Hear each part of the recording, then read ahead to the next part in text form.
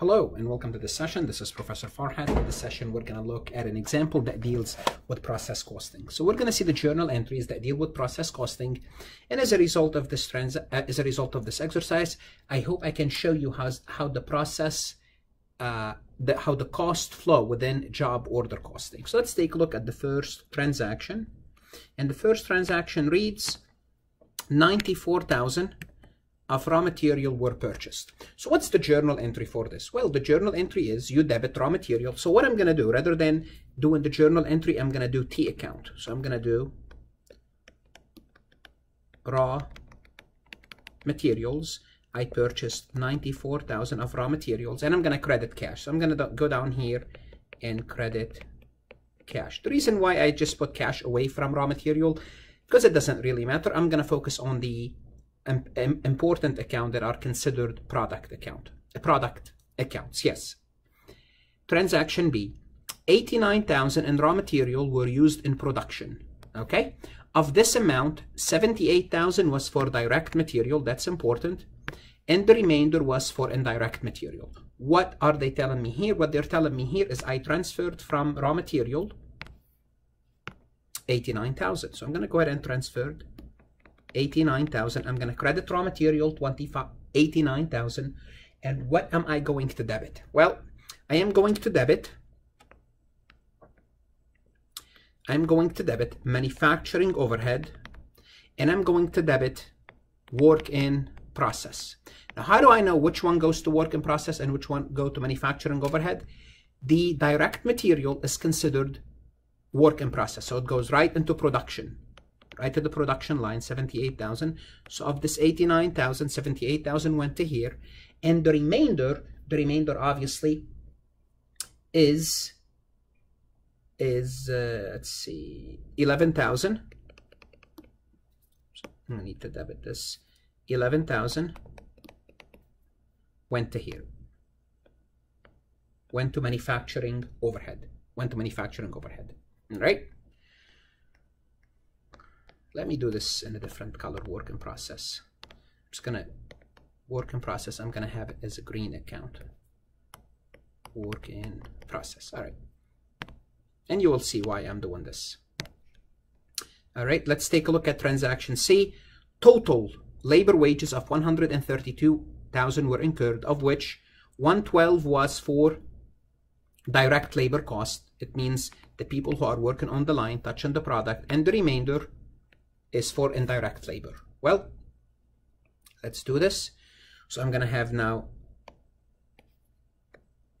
wages payable, or whatever you want to call it. I'm incurring wages. I'm incurring wages. Of this amount, let's see, again, 132, 112 goes to work in process. So what I'm going to do, I'm going to debit work in process 112,000. I'm going to debit, oh, well, actually, we're going to be paying those cash. It says we paid them. So it says, let me go back here to the problem. It says were incurred and paid. Okay, so basically I paid cash 132,000. 132,000. Of this amount, 112 goes to work in process. 112 goes to work in process.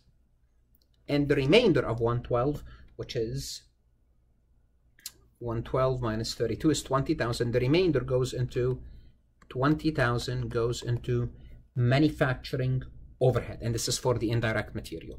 Okay. So far, so good.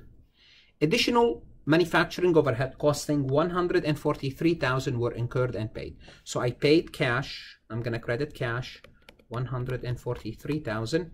And I'm going to charge this to manufacturing overhead, 143,000. Manufacturing overhead of 152 was applied to production using the company's predetermined overhead rate. They're not telling us what's the predetermined overhead rate. It doesn't matter, but we know that 152 was applied. So I need to transfer 152,000 out of manufacturing overhead, and it's going to go into work in process.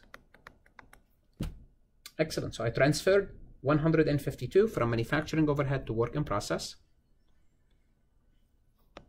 all the jobs in process at the end of the month were completed. What does that mean? It means all this account here, work in process, everything was completed, and this is 342. Therefore, I need to remove 342 from work in process and send it to, so I finished everything. I have no work in process, to finished goods. So 342, I credit work in process and I debit finished goods 342. I transferred it from work in process and finished goods. Now work in process is 0. I just transferred everything. It happens to be the case. That's not what usually happens. All the jobs were shipped to customers. Well, I sold everything, and they don't tell us how much I sold them for. It doesn't matter. I'm just showing you how things work. When you sell everything, what's going to happen? It's going to leave finished goods, 342,000. So I'm going to credit finished goods, and I'm going to debit cost of goods sold. Now, how much did I sold them for? Assuming I sold them for $500,000, I debit account receivable, I credit sales for $500,000, but we don't care about the sale, just showing you how the cost of goods flow. So notice raw material, manufacturing overhead, and labor from cash. Okay, those three went into work in process. Then work in process went to finished goods. Then finished goods is 0 because I sold everything, and everything end up on cost of goods sold, which is, it happens to be an income statement account. So this is, hopefully you see the flow of goods. Any under-applied or over-applied overhead for the period was closed to cost of goods sold. Now I need to know what happened to my manufacturing overhead. Let's go down here. And this is my manufacturing overhead. Let me go ahead and see what's going on here. On this end, if I add everything up, 0, 0, 0, 4, 6, 7, 174. So I have 174 debit. It means this is how much I actually incurred, and the 152 is how much I actually applied or estimated to work in process. How much I actually applied. Okay, how much I applied versus actually what happened. What I actually incurred was way more than what I actually incurred. I'm sorry, what I estimated was less. So this is the estimated. Applied means estimated. I estimated 152, but I actually incurred 174. What does that mean? At the end, I have to close manufacturing overhead. It means I need to credit. So I underestimated my overhead. I underestimated. So what's going to happen? I'm going to have to credit this account an additional 22,000. Let me do it in a different color. I'm going to credit this account. I'm going to credit manufacturing overhead 22,000. Okay, because I underapplied it, and I'm going to debit. Where I'm going to close it? I'm going to close it to cost of goods sold. I'm going to increase my expenses, increase cost of goods sold. Therefore, cost of goods sold end up to be 364,000. All right. And what happened to manufacturing overhead? Manufacturing overhead now is 0 because I have 174 on both ends. Therefore, the balance is 0 for manufacturing overhead. So hopefully you saw how the cost flows in a job order costing. Once again, raw material went to work in process, manufacturing overhead went to work in process, and labor went to work in process. Anything that's done in work in process wants to finish good, and we happen to finish everything, which is a little bit unrealistic. Then from finished goods, everything transferred to cost of goods sold, and at the end of the period, we determined that we underapplied overhead. Yes, we underestimated overhead by 22,000. That account was closed to cost of goods sold. Now we could have also closed overhead to part of it to raw material, part of it to work in process, and part of it to cost of goods sold, but they told us close everything to cost of goods sold. Hopefully this exercise show you how the process of how the cost of flow